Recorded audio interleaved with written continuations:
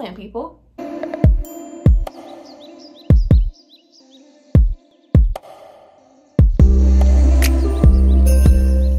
So lately I have been watching a lot of sustainability videos on YouTube, and I got curious to see if there's any sustainability videos on houseplants. Today I figured I could do an entire video on that. So I have a bunch of tips that I want to go over today, so instead of making this intro super long, let's just go ahead and get into the video. So first I'm going to discuss some basic sustainability tips that you may already be implementing or using that you didn't know, or maybe these are some simple ways that you can switch over to a more eco-sustainability lifestyle. So the first one is going to be your plastic pots that you receive your plants in.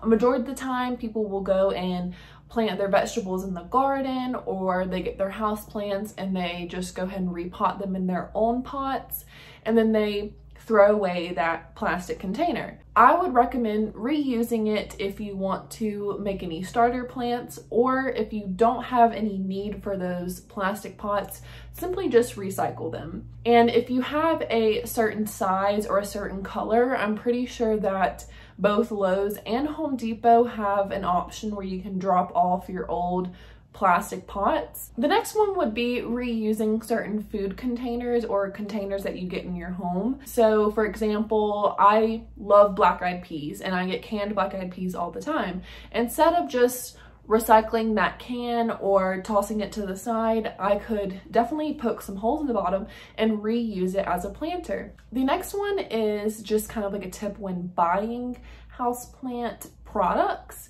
So whenever you go to the store, if you're going to be getting like fertilizer or soil or anything else, go ahead and buy it in bigger bulk, because in the end you're going to get more product, but it's also going to be less plastic or less packaging of whatever product you got. And my next basic tip would be taking advantage of the humidity in your shower. Instead of having to go buy a humidifier, you can simply just take advantage of that humidity when you shower and keep your plants that love that moisture in the air in your bathroom. And instead of having to go buy products to get rid of pests at the store, so you are having to buy more packaging and more plastic, you probably just have hydrogen peroxide sitting around in your home. It's a great way to remove pests from your houseplants. You can put it in a spray bottle, or you can even put it directly in your soil. You do need to dilute it down with water, but there's plenty of videos on that, so you can check that out on YouTube, and that's a good natural remedy as well. And then the last basic tip that I have that you may already know is fish fertilizer. So if you have a fish tank, or maybe if your friend or families have a fish tank, they more than likely, or at least they should, be doing weekly water changes.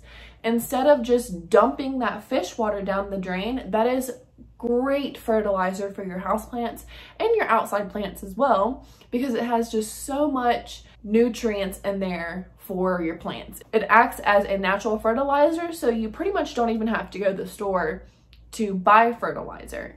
Now we'll talk about some more advanced sustainability tips that you may not have known about. Now, let's say you do not have a fish tank, or you don't know anyone who has a fish tank. More than likely, you are a person who eats vegetables, or at least I would hope so. So let's say you have corn or squash.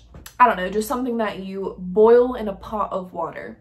Instead of emptying that boiled water into the sink once you're done, just set that off to the side, and that also has lots of nutrients in it that can act as a fertilizer for your plants. So if you don't have access to fish water, just use your vegetable water when you're cooking. Okay, so my next tip is going to be egg water. So you probably boil eggs maybe for breakfast, or if you want some deviled eggs. Either way, you might end up boiling eggs at some point within the month. Instead of throwing away that boiled egg water, set it off to the side, and then get your eggs out of the shell like normal and set the shells off to the side. You're going to take those shells that you peeled off of your egg and put it back in that same water and reboil it again for about 10 more minutes, just to suck all of that good nutrients out of the shell. Then you can scoop the shell out and save that once again, because we are going to use it again. And that water is another really great fertilizer for your plants. But with that eggshell, you can use that as perlite. So if you need a little bit more drainage in your soil, just kind of break it up, add it to your soil, and it still probably has maybe a little bit of nutrients left in it, and it will help with more drainage in your soil. So if you test for your pH on your houseplant and it's too high, you can use fireplace ash to lower that pH. But if that pH is too low and you need to make it higher, you can use banana water.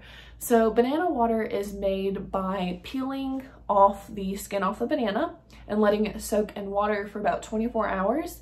And then it is really high in potassium. It will make the pH go up a little bit more, and it's also a really good fertilizer for blooms. So if you have any outside plants like roses or petunias or anything, any blooming plant, banana water is really, really good for that.